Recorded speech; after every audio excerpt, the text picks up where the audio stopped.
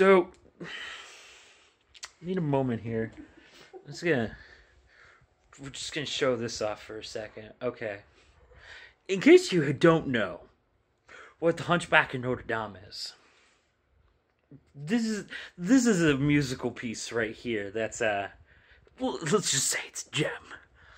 First off, the producers decided, hey, let's give George from Seinfeld a musical number.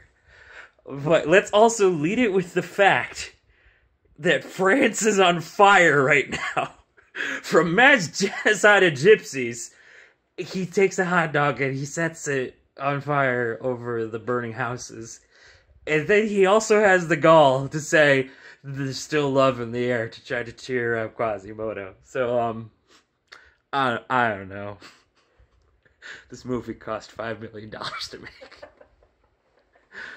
Just let that sink in for a second. Bye, everybody.